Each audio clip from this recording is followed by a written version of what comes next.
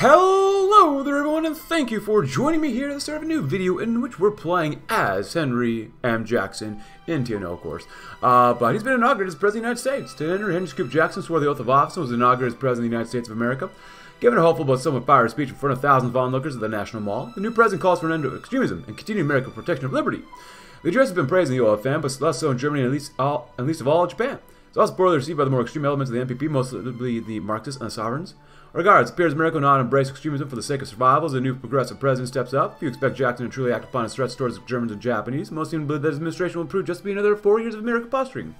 Only time will tell. It's time to put Japan back in her place. But I've played this before. He was a previous 1972 presidential candidate, or president as well before, but that being said, I'm not sure if anything's really changed, so that's why we're doing it now. America Rising, friends of America, friends and Americans, I stand before you today not only as President of the United States, but as a symbol of what it stands for. I've always believed that America is, and forever shall be, the home of the democracy, not a hotbed of extremism nor hatred. Now inaugurated, I see my belief is correct. Today we celebrate not the victory of a single party ideology, but our freedoms as Americans, and freedoms yet to come. For I have sworn both before God and the nation I do so dearly love. The same oath our forebears have taken for centuries now, however. In the year of our Lord 1972, the world is not as it was those 2 centuries ago, early 1973. Evil powers have grown across the world, and America stands as the only power not to fall in their inexorable march of hatred. I say unto you, America, that we'll continue to stand. We'll continue to fight for liberty as the forefathers did for so long ago. We shall never forget that we're the heirs of the revolution, heirs of freedom's torchbearers. Let the world know that the torch has been passed to a new generation of Americans, ones born in the century, tampered by victory, discipline through defeat. This generation was proud of its heritage and is with its predecessor will continually prove unwilling to allow human rights and civil liberties, to which our nation has always been committed to be taken away from the peoples of the world. Let all foreign and otherwise know that America supported allies aid the downtrodden and striketh evil, all in the defense of liberty. I and all America pledge this as we talk about the Jackson presidency.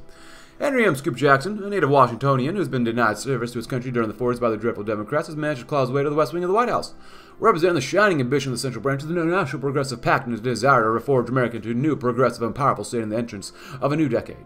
To describe President Jackson's ambitions and desires for the new administration will take quite a while to detail the intricacies of the politician's mind, so it's taking the liberty to summarize it briefly for all to hear. Bombs and welfare, yes, it may say it will take time and money to get there, but America will soon be rid of the extremists who pull and tear the stems and seams of the Constitution, and be able to walk forward with the power of the military at her fingertips, and a well-off American piper standing there to support her in all she does. Here's the next 4 years, everybody. A Union of Steel. I apologize for this one. Oh, God. Nope. A message from Kennedy to his successor. Miss Jackson, congratulations on your election to the presidency. It was a difficult campaign, but you prevailed. I understand there have been tensions between us since the events of '64 when I received the coalition's nomination in your place. Please understand that it was never my intention to harm you or the party which you represent. I've always been deeply grateful for your advice and support, and over these past few years aside, I've always counted on you as a close friend and ally. You will find yourself desperate for both of these when you enter the White House, as I did, though there's no shortage of individuals happy to ride your coattails, and support you when times are good. True loyalty is hard to come by. Many of the people you know will ignore or abandon you when times are tough. There will be hard days when you need to go out it alone against a world that seems determined to be cruel. Whenever it seemed like I could not go on, I would turn to my wife, Ethel, or to my brothers, like Jack and Ted. I knew that no matter how rough the road was, I could not let them down. I had to persevere. I hope you can find the same source of strength for the difficult road ahead. Please send Helen my regards. Yours, Robert F. Kennedy. Given to an assistant with a weary sigh. The NPP has relied upon its national branch since the beginning. In terms of national defense and foreign policy, our faction overlaps with theirs significantly, but the faction isn't always reliable. At times, they're outright opposed to our policy initiatives. But our administration's influence on Capitol Hill could help change this. Our congressional liaisons will lead on their leadership, getting them to move troublesome nationalist Congress people off of important committees, snubbing them at caucus meetings, and using a dozen other tactics to cut out the nationalist influence from the halls of power. Cost of overall NPP support. So be it. The seeds that sprouted Scoop. Frost crawled its way across the windows of the Oval Office as President Henry Scoop Jackson looked out upon Washington, D.C., bearing a warm cup of coffee sat upon a beautifully carved and ancient desk. Surprising? No. For President Jackson had known the chill of frost since his birth as a Washingtonian along the west coast of the U.S. Enlightening, of course, as Jackson dwelled upon the resources or sources of belief and ideas that had spawned throughout his life from both his birth to the swearing upon his Bible. Sure, when you look at America today, you can see all the scars pushing and pulling from partisan politics, of course, but beneath all of that, it was a poor African-American who drove past through the city of Everett, who constantly shivered from frost by any of their name, just as frigid. It was the veterans and soldiers who shook hands with, talking about the stories of desperation and the fight for the country they endured as they fought through the Second World War in the Pacific and in England. Or for the younger ones, the plains and savannas of Africa.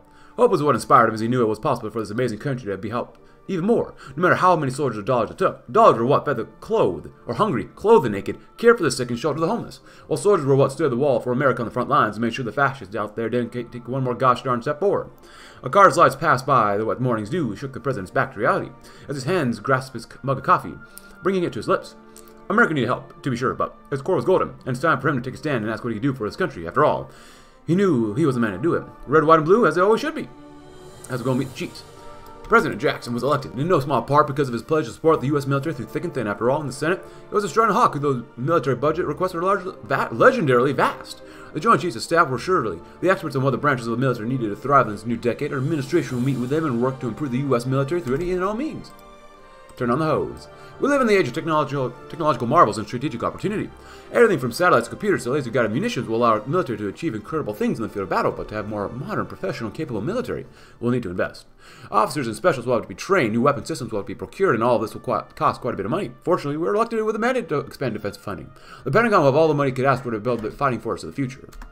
A hot seat in a hotter world. You know, I'm trying to cut costs out around here for the sake of the country, so I scaled back the President's chef team for some Dunkin' Donuts instead. I hope that works. Besides, what weak crap they brought me sucked. President Jackson said, earning a stream of chuckles and laughs from the members of the State Department and Department of Defense. The men and women in the room began to laugh as they finished their early morning breakfast, shaking hands with the president. Now, let's get to starting this meeting. As I'm sure you all are aware, the national bring us back its elections for promises of change and promising for a better, stronger America. Since it needs to be now more than ever, with the Japanese and Germans nipping at our heels, so we got to show them what we stand for. Everything that gets done in this room, every decision made, every hand shook, every thought that passes through our mind, it all has to go back one principle: evil must and will be met with force. There's no room for détente when the people we have to work with have butchered and beheaded the fathers and grandfathers of the families of Americans out there, and there's no way in heck that I could respect myself for shaking hands with a Nazi or an Imperial. It goes for all of you too, by the way. Particularly in the Department of State, and I want you to make sure that every diplomat, ambassador, and embassy out there knows that we're not going to be the kid who gets shoved around in the world anymore. Admiral Burke, you're in charge of the Department of Defense. The rest assured, those brave sons of America out there aren't going to be forgotten about. We're not going to leave a single soldier, sailor, airman, or marine uncared for. In exchange, we're going to be making sure that they hoist the stars and stripes wherever we can. We're not taking one step back, ladies and gentlemen, not at all. With a few handshakes and nods, everyone went off to work. Jackson knew in his heart that America wasn't going to be backing down for the next 4 years. It's not just our job, it's our duty and why we fight. After all the blood and treasure lost in the wars of the 1960s, America and the world needs to know that we have a military. The U.S. armed forces represent the best of us, standing for freedom and justice in a world so often left wanting for it. Well, the Pentagon started providing assistance to all sorts of movie and television studios while simultaneously expanding our director of public relations strategy. America's military might will be known throughout the world in a new way in the 70s, and if war comes to America, our people will know why we fight. Getting increased support from those states tightly bound to the military, probably like a lot of southern states. 2 snakes. Oh. Well, welfare for the people first. Welfare has always been a tricky spot in terms of legislation for the U.S., as some of the harshest critics on the right would proclaim that such actions would spur an economic meltdown while making their citizens lazy. But one thing is for sure, all of all people, they want to feel happy and cared for by the government, and by God, we'll make it happen. Across the country, the poor and hungry continue to scrounge for what they can, scrambling the bit to make ends meet and eating the scraps that have been left for them. This cannot do, we will not do for America. We the people, for the people. Sure, the economy has always been a delicate balancing act since the Second World War, but we've grown plenty since those days, and it's our intention to prioritize for the lower classes of our country over the banks and stock market. And I apologize for reading quickly, I'm just a local. I'm just having my cup of tea here as well. Not bad, not bad. 76 billion, not bad lunch.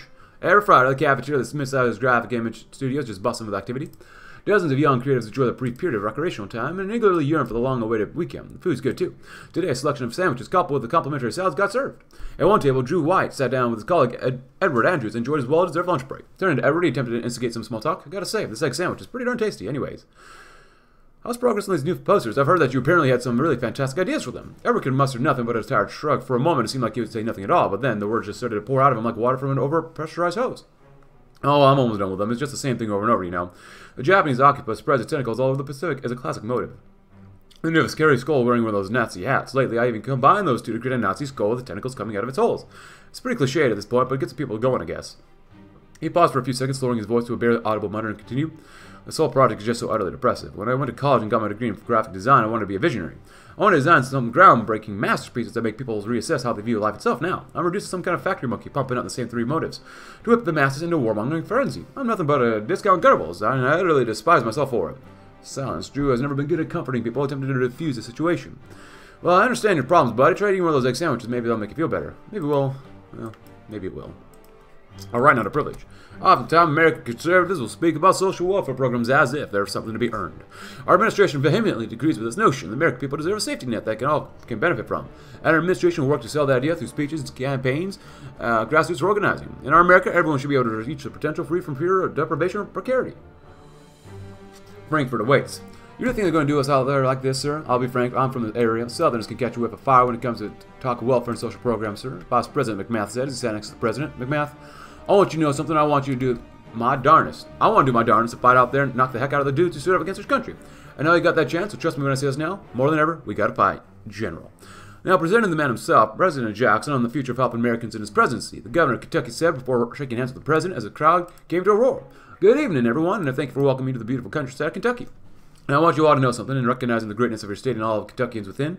Your state motto comes to mind: united we stand, divided we fall. Now, the very power of the statement causes some of the fights this country's been having within itself. However, I swear upon here and now that this country is as great as it ever has been, and even if it may need your help. That's why I call upon the bluegrass states help moving forward and helping me thank those who've already fallen down on their luck of the country, so that everyone's ready to be able to bring a newer, brighter day for the United States of America.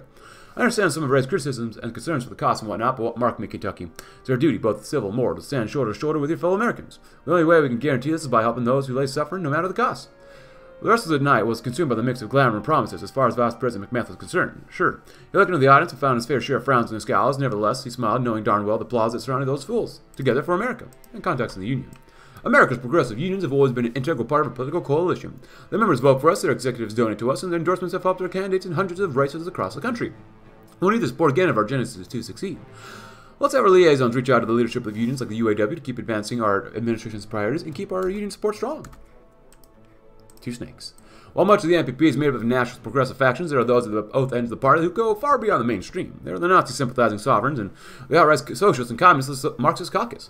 We need to shut them out out of the party and make it clear that this sort of destructive extremism has no place in American government. God help us if they ever get the reins of power, of course. An Army modernization program. The United States Army, Navy, Air Force, and Marine Corps all stand as building blocks for Lady Liberty's sword and shield against the German eagle to the east and the rising sun's grasp across the Pacific.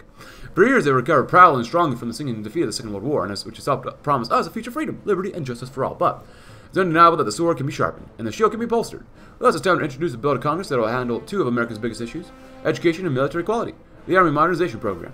With the program in effect, better education standards will be coupled with improved and intensified training methods for members of the United States Army, and may soon be expanded to include all branches of the military. With that, we'll be able to expand the boosts in education towards all of the American public for the sake of a better tomorrow. After all, smart people make better soldiers, right? Voting the program shall commence. Oh boy, we have 1 day left. Well, we have 50 progressive senators, so whatever. And my friends help each other out. Audie Hoggard looked out in the field, with the sun rolling down as a beautiful red shade dawned upon the sky, with the day coming to a close above the lush green fields of Quantico, Virginia. They say the program is going to help out all the active and reserve members of the military and help out veterans as well. They even say it's going to be helping kids. I mean, crap, what a way to kick off the end of the senior year, you know? Audie had a few other friends there: Jody Swain, Cliff Haynes, Ray Norris. Everyone perked up at Audie's words except for Roy. Yeah, they're all going to enjoy their lives in college, I get it. Guess who's going to get work all of next year? Roy said, lighting a cigarette while laughing. Hey, lay off, Roy. Those things are just looking up for us. Things are looking up for us, is all, Cliff said. Of course you'd say that, you little hopeful crapper. Not everyone's lives are as perfect as a shining pupil, bootlicking military brats you all are, Roy said, squinting at Cliff. Audie looked back, seeing Jody's face meet the ground, his memories of her crying to him about her father being caught up in an artillery strike near Bloemfontein time. And the horror he saw as he saw her dad resting in a hospital talking to Jody, missing an arm and half of his face charred. Audie knew that Roy had it tough at home sometimes, and all of them had suffered, but Audie realized he had decided to make a choice, and at that moment, he didn't care. Audie's fist cracked against Roy's nose, sending a splatter of blood and dropping Roy to the ground. What the crap is wrong with you? God, you're all crazy, he said, clutching his nose while flicking the cigarette at Audie's before he stormed off. A sting of regret pinched Audie's heart in the moment, but when he turned and saw Jody cleaning off that tear going down her face and Cliff giving him a slight smirk, Audie had an entirely different thought altogether. Come on, y'all, let's get some milkshakes. Comes through with the advanced methods. Nice. Wow. Subsidized hire. With public hire. And that's in. Wow. That's a really fast version for Scoop Jackson.